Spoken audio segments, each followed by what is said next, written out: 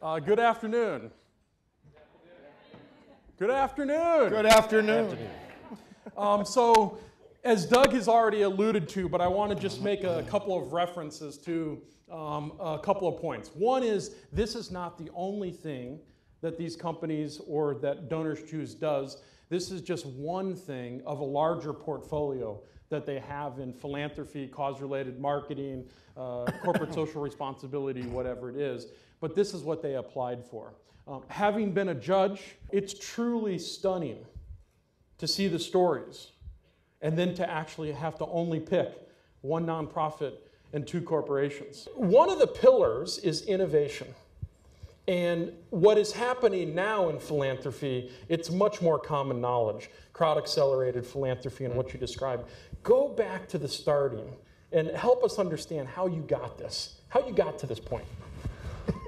Well, the impetus was getting this awesome prize from Amazon and wanting to let people all across the country allocate the award proceeds to classroom projects of their choice. We felt that if we used the proceeds in a top-down way, that would be kind of contrary to our model. What's happened since then is interesting. There's been something of a movement, I think, within corporate America to do people's choice charity contests. And the assumption seems to be that these People's Choice charity contests must be open-ended, totally open-ended, come one, come all. And examples range from Pepsi Refresh to the JP Morgan Chase Community Giving Challenge to Kohl's inviting people to vote as to which schools they want to support.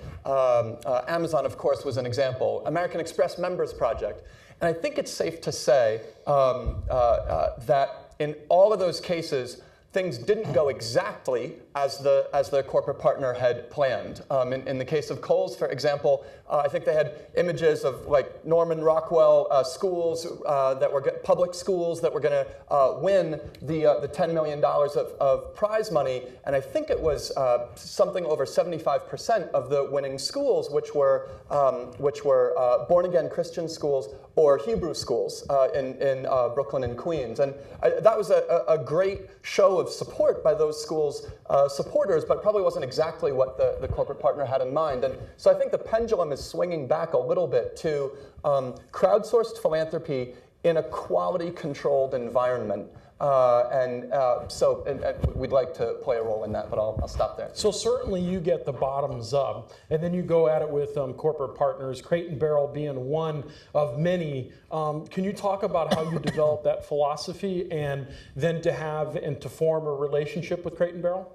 Well, I think the hope with Crate and Barrel was that you get a whole different degree of customer delight and a whole different lift even in purchase intent when you don't when you empower a consumer to go be a philanthropist. If the consumer is passive, if they're merely reading a press release or reading a news story about a grant that was made sort of without their involvement, there's only a certain lift that one might get in terms of reputation for that company. And our thinking was that if we empower consumers to go be the philanthropists, we could achieve just a whole different relationship, both between DonorsChoose.org and those folks, and Crate and Barrel and those folks. And I think the single most exciting statistic from our perspective, Crate and Barrel got into this just because they wanted to do something good for the world. We wanted to show that a company could do well by doing good. And so the stat we were most excited about was when a test group of Crate and Barrel customers who were given this gift of giving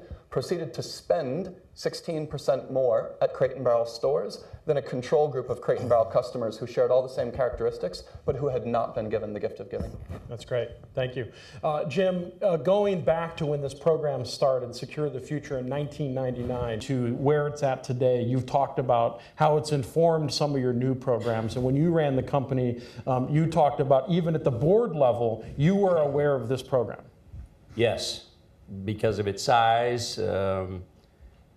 I made sure that the senior management group, so maybe less than a dozen, but thereabouts, was actually the board of directors for the foundation. So this was not going to be CEO only. This is spanned now 3 CEOs. Our CEO would have been here, but his mother is celebrating her 90th birthday, and I gave him the day off to go over there. So the commitment has been there, and it grew from 100 to 160 million. There's still some seed money, but we're really at the stage of the funding of that program is probably mature, and all this accumulated experience and know-how, which is so important, as I just said. So the pills are just one part. Somewhere along the line, probably in the middle of that period, pediatric AIDS became obvious to me. There was a whole generation of children that were not going to survive unless we got involved there. That led to the building of 6 freestanding clinics, a partnership with Baylor University for new doctors who are willing to take a year out. We'd forgive their loans and help them get on with their careers, and that's been a fabulous program. And I'll come back to the lessons learned and what you've done with it as you've tried to scale it up over the years. Lloyd, 10,000 women, and the video and the testimonials, how did you make the business case for the program and the investment that you were thinking about making into it? Well, for us, look, there are a lot of things that we do that involves writing checks. But we also wanted to involve the firm, and frankly, we have an ideology also. You know, we're in business, we believe in markets. You know, we think that the initiatives of something like the Gates Foundation have done and will do spectacular things for the world.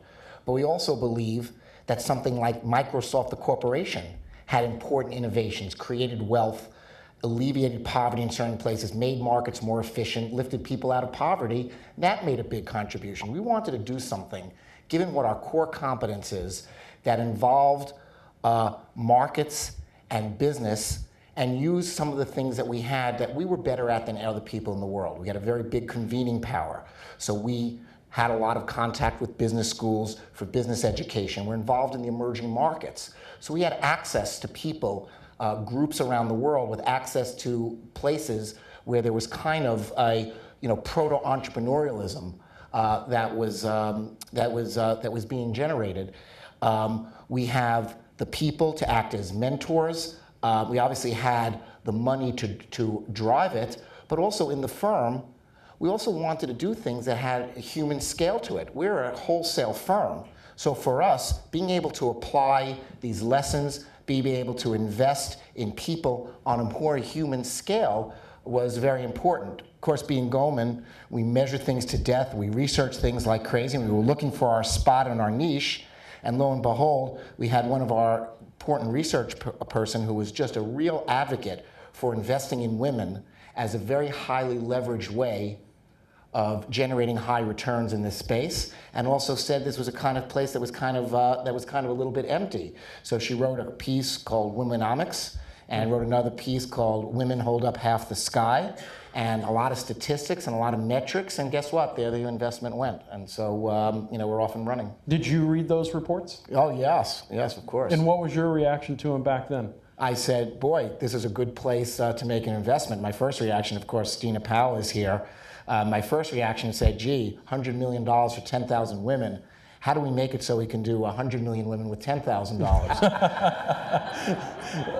But I said, but that's for the, that'll be for 2.0. As we try to scale these things. You can't get too far from who you are, but at the end of the day, of course, everybody in the firm is very committed. How could you not be? So you talked about in your application and in your brief remarks here about the firm engagement and involvement. Sure. That this was not just about a check that you were going to be able to write and a philosophy that you had. What are some of the concrete examples of how the firm in your application oversubscribed of people wanting to participate and mentor?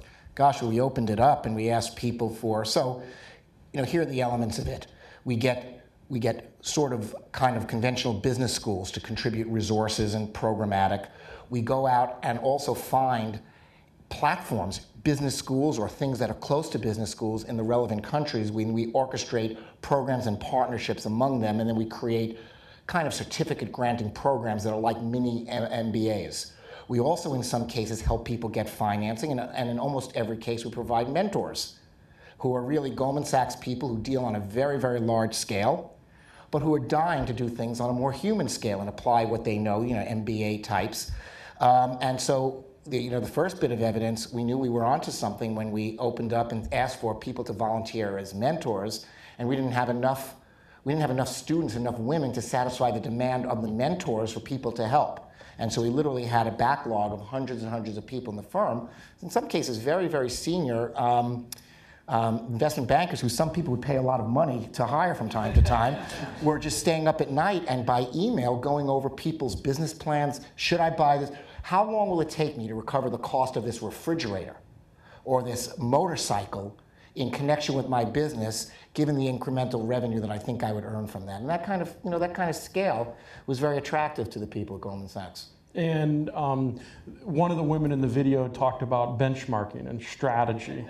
Is that the really type of management training you're providing? Oh, no. This is real stuff. We had, and we got a lot of help from partners on this. Obviously, there were schools that are very involved in entrepreneurial type education, but we had definitely different units. So there'd be units on negotiation, units on accounting, units on balance sheets, how to keep books, how to deal with employees, how to compute investment returns, and including some analytics and benchmarking and the like. No, this was in some cases, and it varies from place to place, but this was, months-long commitment. People worked very, very hard at this. They took homework, and by the way, some of the biggest benefits of this were the students dealing with students. Just like all of us network, these people sell to each other. And in some of these classes, I've been to some of these countries and watched these classes. So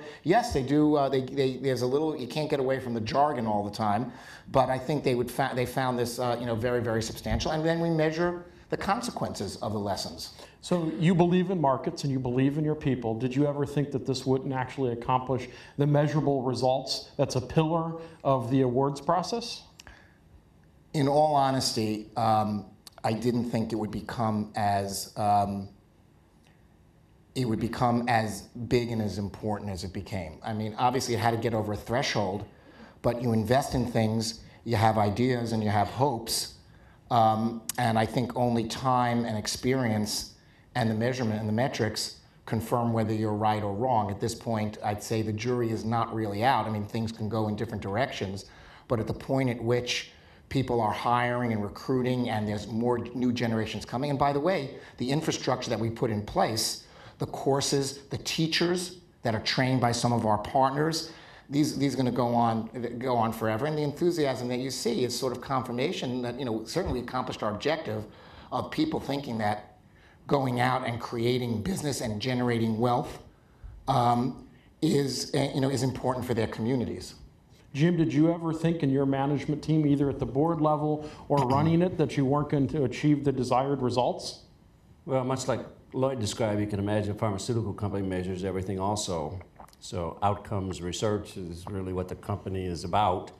That same approach was used to this. So I remember looking at data, and obviously you can measure viral load, and if the people are getting the medicine, they're getting the clean water, they're learning how to get food and nutrients, you can measure that. So everything I ever saw was that the outcomes are getting better and better over time. Our dilemma was that there would be a day when the $150, $160 million was gone, and what are we going to do next? I think around 2008, 2007, maybe in that time frame, the whole idea of let's take the faculty, the people that we've trained in these places, that the young doctors have helped train, and see if we pull back a bit on the grant making, but continue to support the community involvement. How would that go? And I think that's going very well. So our mark in Africa is going to be there for a long, long time. And Charles, from the nonprofit's perspective, one of the pillars and hallmarks of CECP is the executive leadership, CEO and board. Do you have any evidence that with CEO and C-suite involvement versus without it, partners are bigger, sustainable, or anecdotally, or anything on that? Oh, it was huge for us that the leadership of Crate and Barrel, both 5 years ago and now, were either married to teachers or were teachers before. That was absolutely critical and absolutely did lead to a much longer lasting And do you see that relationship. across other partnerships?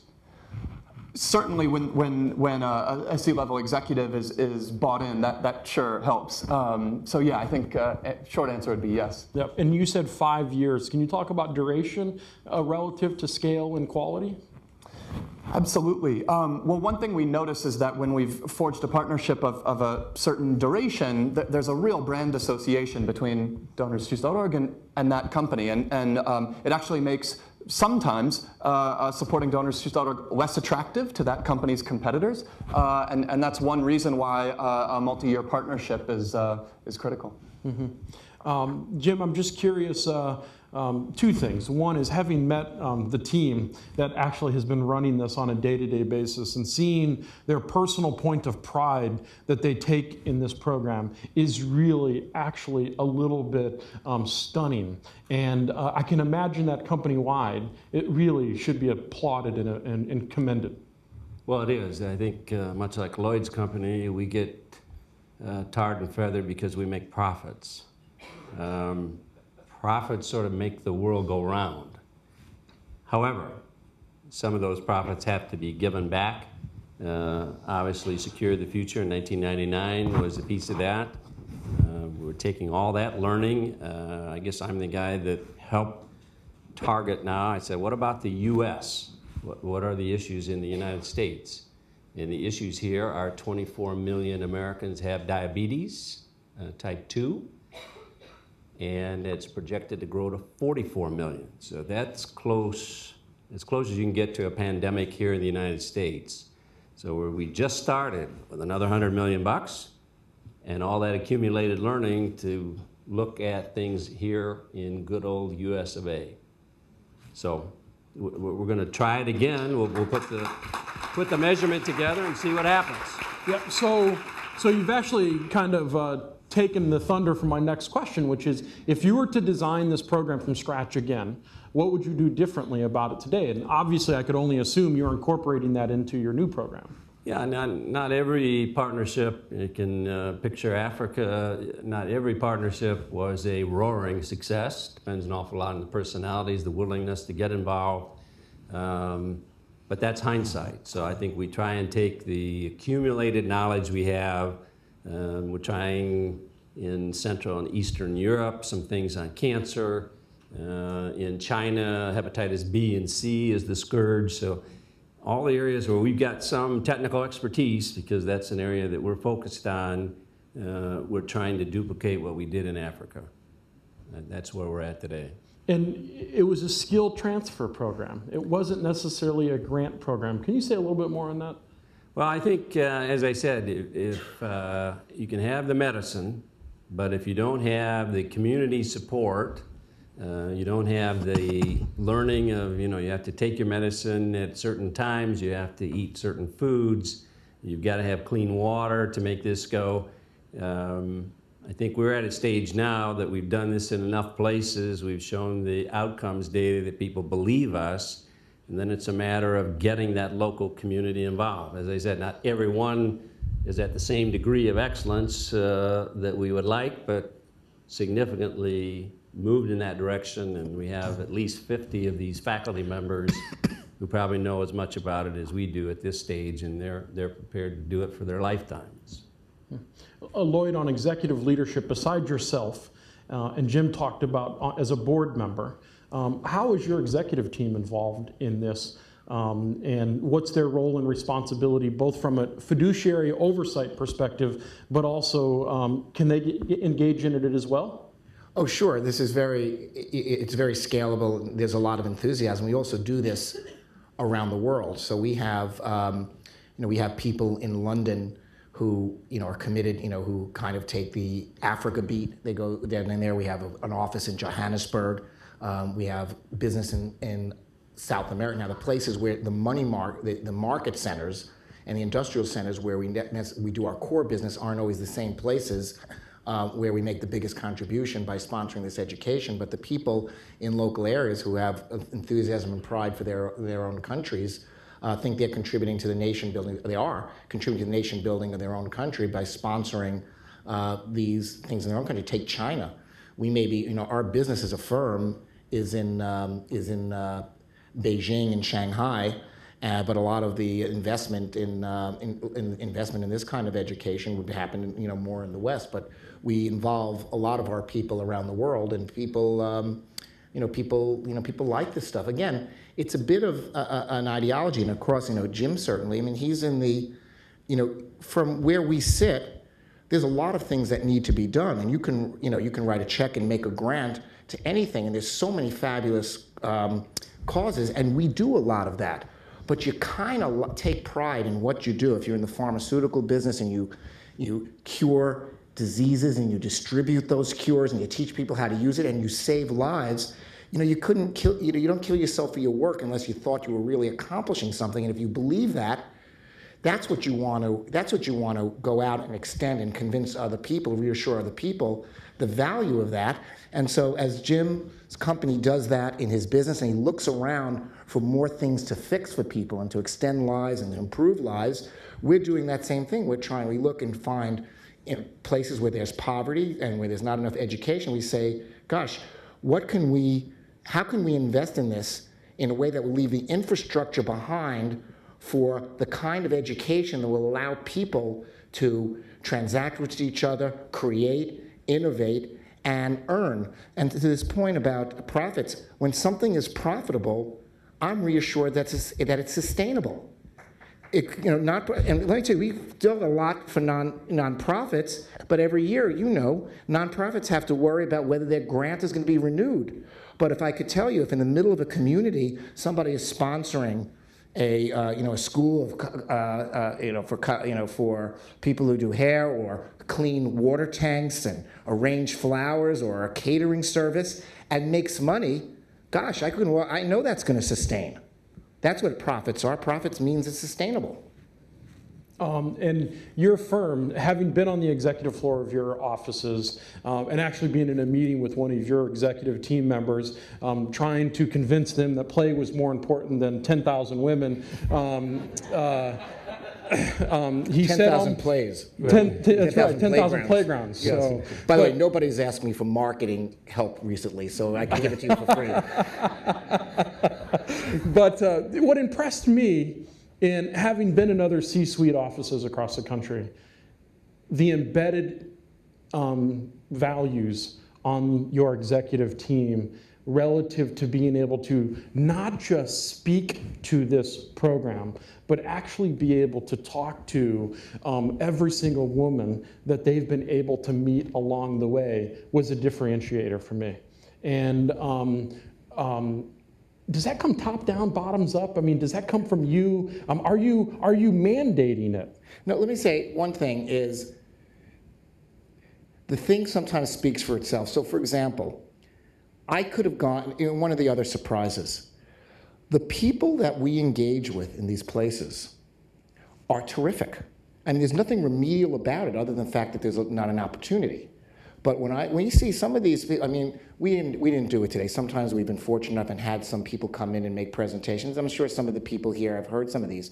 I'm thinking to myself, here I go up on there and I'm reading my little paragraph. And gee, I hope I say every word right. These people come up sometimes 24 years old, 25 years old. They've gone through civil war, they've lost their parents, they took care of their brothers, and then they go into, in a passionate way, what their business is like. And I'm telling you, so smart and so good and so infectious in the, this is infectious in a good sense, infectious in their enthusiasm, that this is an infection you don't want to kill.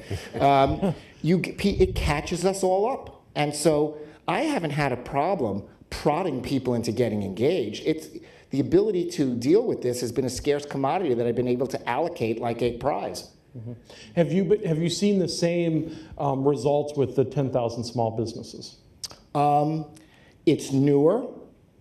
The answer is yes, but we're doing it's a prototype. One of the things, and we have my partner and co-chair of that is Warren Buffett. He said, "This is fantastic. Just don't make a mistake and don't get anything wrong. Make sure it works from the get-go." So, in our enthusiasm, anticipating a question that you'd already asked, what would you do differently? I'd say, gosh, given we have something like a 10% or so acceptance rate for 10,000 women. So the thought was we'd like to scale it. And in 10,000 small business, it's similar. Instead of using you know, the American School in Afghanistan as the local partner. We're using community colleges. So in New York, it's LaGuardia College in Queens. Same kind of thing, a kind of a certificate, abbreviated MBA program, financing. If the idea is good enough and it passes muster, we have financing partners, including using our own money, mentorship, you know, good program, and then launch it out. But in that, no, but the important thing was to make sure it worked. And so we did it as prototypes. So we had our second graduation in LaGuardia College, Junior College last week. We have our first graduation in New Orleans next week. We do this in Houston, and we have a program that's about to graduate in LA and Long Beach, California, and then we will scale it up. But the big thing we thought was, gosh, we could make this much bigger, much quicker, but we're holding ourselves back to make sure that we test it and that people are, what do we test? When you come out of this, what do people do? Do they hire more people? Does it develop the confidence for them to go out and make an investment?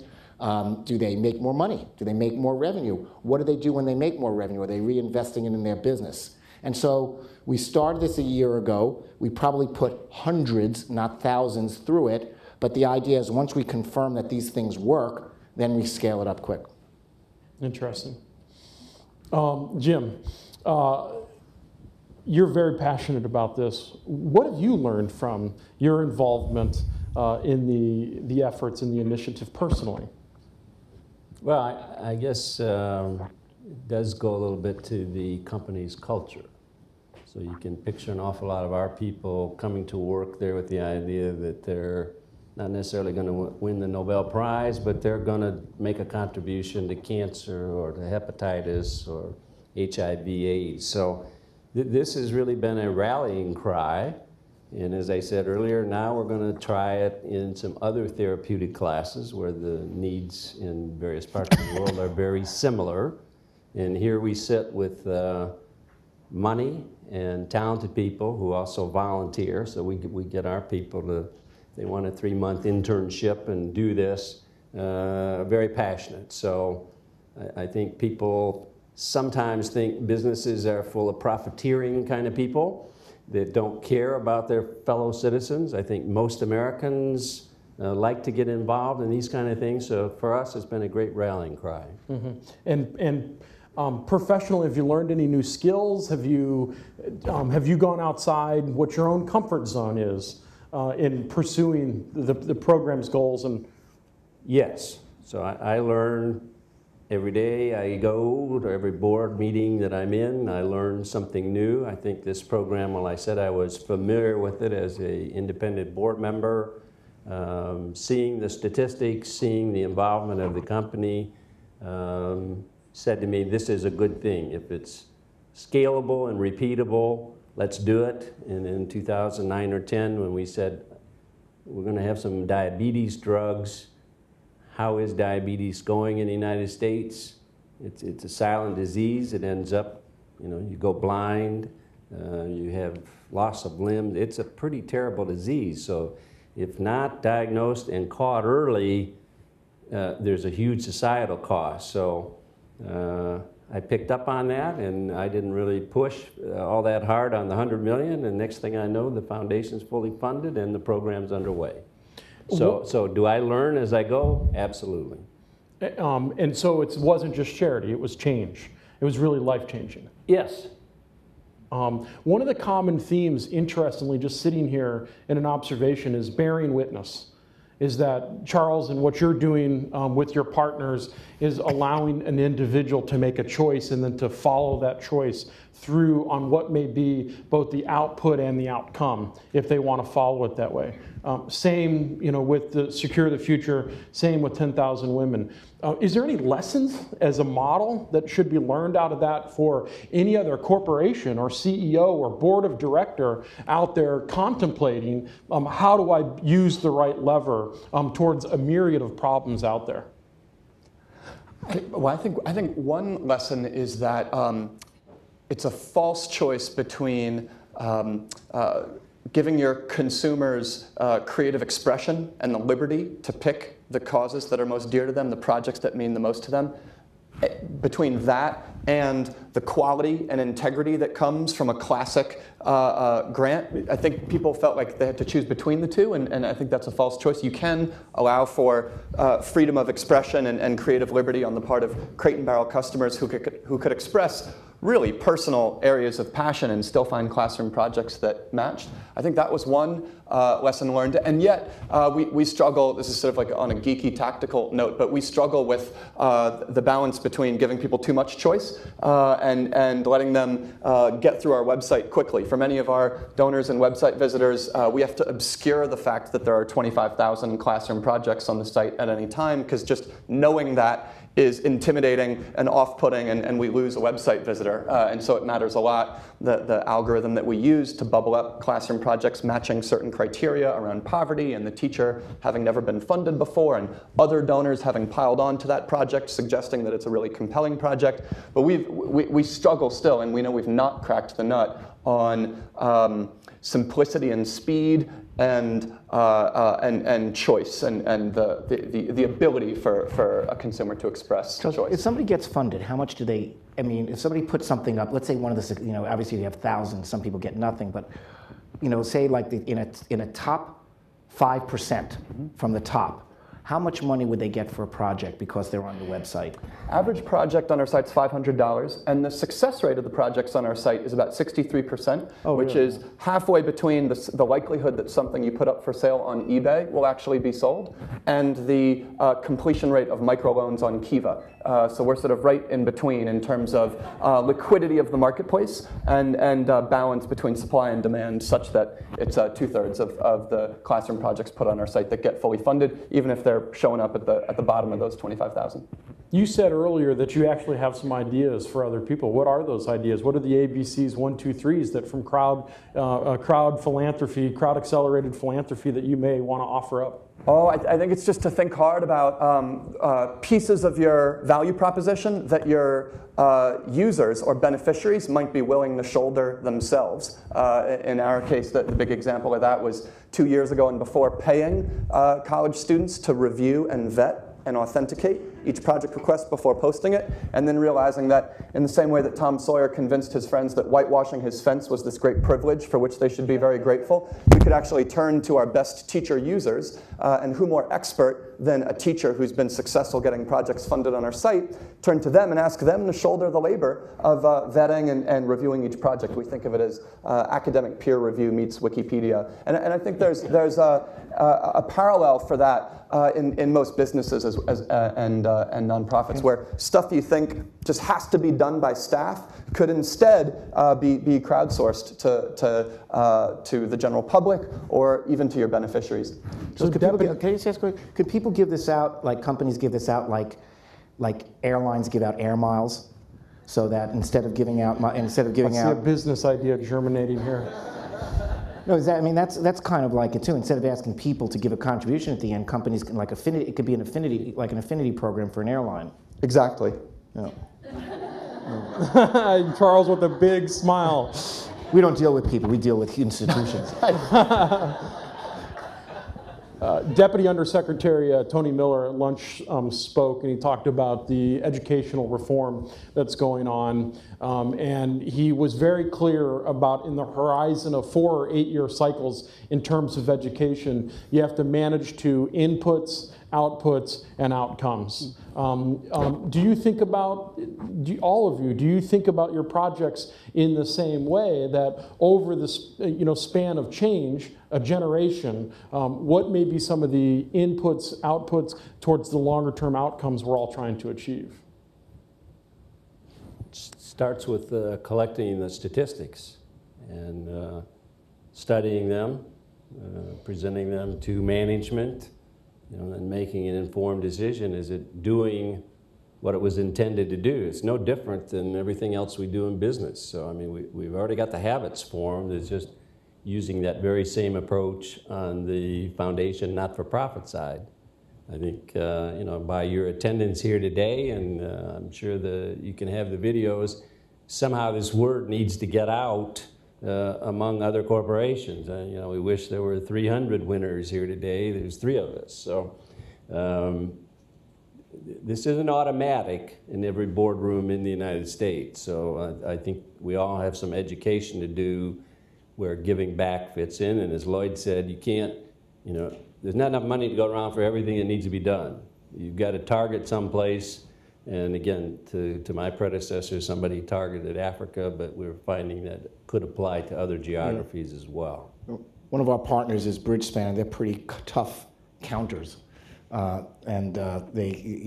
we bring in outsiders so that we're not, we don't fall too much in love with our own stuff. We want to make sure that there's some external confirmation of what we think. I think that's important. We do that in the same thing when we evaluate our trading in positions. We make sure that the traders aren't doing it themselves. We take other people and have them do it, and we make sure that the people who are, getting the statistics and saying that there's real growth here and real job creation are outsiders who have no nexus to the to the success of this. Maybe even adversarial to some extent, in being tough taskmasters. Now, I think in all these things there are other bottom lines too, because Jim was alluding before. At the end of the day, you do this project, you spend the money, but you're leaving behind a whole infrastructure of healthcare professionals that know how to do stuff, and they'll do it forever. Yes. And they'll train other people. So I'm thinking in the things that we're doing, we're very conscious that when we give money, we're giving money to educational institutions in these places which are woefully short of those commitments. And so we're trying to leave behind educational infrastructure behind. We're investing in women, which we think is quite important. We're investing in these emerging economies. And so there's a number of different things that, even away from the big result of whether we actually, create a business that then goes out and hires 200 people who then go out and feed, send their kids to school that they otherwise wouldn't have done and buy medicine they otherwise wouldn't have had. We're also thinking, gosh, that school looks a lot different now for the $200,000 we've given it to do these programs and for the educators we've trained. So there's a number of, there's a multiplier effect to this, I think. And I want to talk about the multiplier effect in a moment, but you talked about bringing in Bridgespan, but I think it also said that your internal Global Markets Insights group is very keen on monitoring and tracking the future trends of where some of the marketing, not marketing, but the market's demand for what they may need. Is this also a way to engage the employees in the skill-based volunteering? As a matter of, again, I find the parallels in what Jim is talking about. As a matter of culture, yes, but we don't think we're performing our business in the places where we're investing in 10,000 women, just like Jim's company's not selling these vaccines and these things in those countries. But the culture of the company is in that direction, and so it's a good fit. And also, in all businesses, and again, people want to feel good about what they do and who they are. And I tell you, if my kid went to the Ford Foundation, I'd feel spectacular. And I want to feel spectacular if my kid went to Ford Motor Company too. Because I think both of those things are essential for the world and do good for the world. And I want people to think that way. In other words, if I had a secret point here, it's that I'm not comparing one to the other. One has to be better. They're both terrific. If you are giving over your lives, as many people in this room do, to the not-for-profit sector, that's fantastic. But if you're in an industry that's going out and employing people and raising people out of profit and making things more efficient and creating wealth and that gets distributed in a fair way, you're also doing great things for the world. And so those are all, that's all part of the ideology and the structure here. Multiplier effects. All of you have said it. What does it mean to you? And how do you know when you've achieved it? Well, one example of a multiplier effect is one of the Crate & Barrel customers who got a $25 gift of giving was Maxine Clark, the founder and CEO of Build-A-Bear Workshop. She got that $25 gift card, found a St. Louis classroom project. I think it was for a field trip to a local museum. She fell in love with the project. She fell in love with our organization, and the result is significantly bigger than $25. And actually, there are a few venture capitalists in Silicon Valley, one being Vinod Khosla, who gives donors choose to order gift cards to friends and then runs an ROI calculation a year later looking at the total dollars added by the redeemers And in one instance, he was able to get a 60x ROI within 12 months because a handful of the people to whom he had given gift cards We have no hard truly time got who's hooked. running Goldman Sachs Yeah. and who's running Donors Choose. Let me give you a suggestion. Give out cards with bigger denominations. Yeah.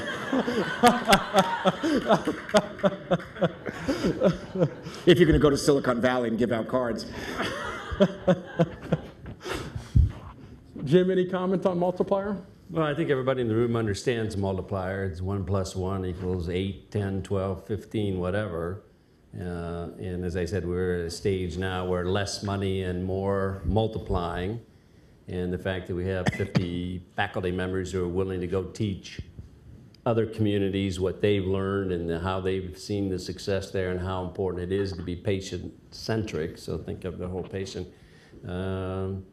You know, if this organization, and we're all here 10 years from now, hopefully we'll look back and say, you know, that there became 100 faculty, has a wider distribution than the 20 countries. So at some point, Lloyd and I look back at our legacy and we'll be old guys and say, you know, we had a part of that. So this is an important part of giving back. It's not the for-profit side, but I've always felt somewhere on my personal scorecard somewhere was take some time to give back. And make sure that Bristol-Myers keeps us alive for the 10 years. And in the meantime, I hope we're working on Alzheimer's. Good. Thank you. I forgot to ask. Yeah. When you think into the future on your programs, do you have any hopes, desires, aspirations for what's next based on winning this award, the additional recognition that you're getting, but what's the potential that still is unmet out there, and how are you going to go out there and fill it? Well, for us, it's framing someone's financial donation to a classroom project on our site, not as an end unto itself, but as a first step on a path that's going to lead to profound engagement with public school classrooms on the other side of the tracks. And so one example of this is a few weeks ago, we opened up all our data, and that refers to the information attached to 300,000 classroom projects posted by 180,000 teachers at 43,000 public schools. And the data is everything from is the teacher a Teach for America core member to whether 50% or more of the student population comes from military families, the poverty rate of the school, the latitude, longitude, the essay that the teacher has written, which can be mined for recurring themes like autism or school bullying or Shakespeare. And now developers and data crunchers, hundreds of them right now, are mashing up that data, making discoveries about what teachers really need, what pieces of technology are actually effective as expressed by what the best teachers on the front lines are requesting on our site, which novels are high school teachers in high poverty communities requesting most often as an expression of which books people on the front lines think are the most effective at getting kids hooked on reading. And that's actually an example of a non-financial form of engagement with public school classrooms on the other side of the tracks, and we hope that there'll be more, and that we'll be able to look at conversion, not just of website visitors into donors, not just in terms of customers who agreed to redeem a gift card, but conversion of donors into fully engaged education activists. Jim, last words on hopes for the future for Secure the Future and TAP?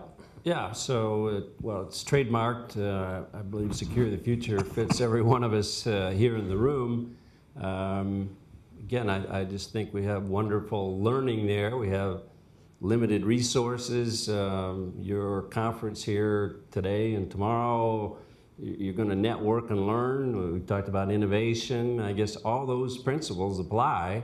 And as I said, when we're old and forgetful, and we look back to say, you know, this was something really good that was left behind and has continued to thrive. So that's my approach.